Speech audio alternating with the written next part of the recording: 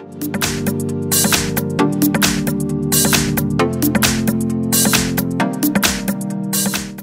I've got Huawei MediaPad M5 and let me show you how to grab a screen, how to take a screenshot on the following device. So at first you have to open some display that you would like to capture. So let me pick, for example, the calendar.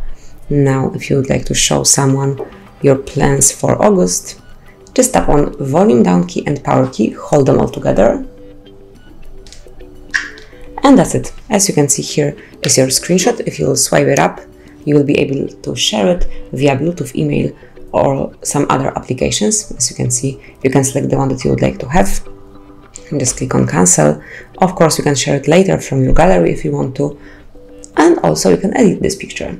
But let me show you the second method and then we will go to all the screenshots. So for example, let me pick themes, and if you would like to show someone the themes that you have in your Huawei, simply slide down the upper bar and here you will notice a screenshot icon. Click on it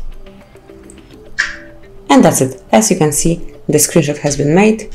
Tap over here and here it is. Now you can share it, edit or delete it. So let me go back and you can find all your screenshots in the gallery. So let me open the gallery, pick albums, and now in screenshots album you will notice both of them.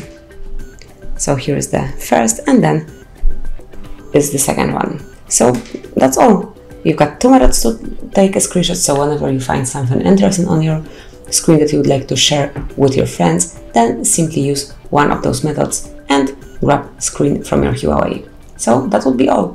Thank you for watching. Please subscribe our channel and leave the thumbs up.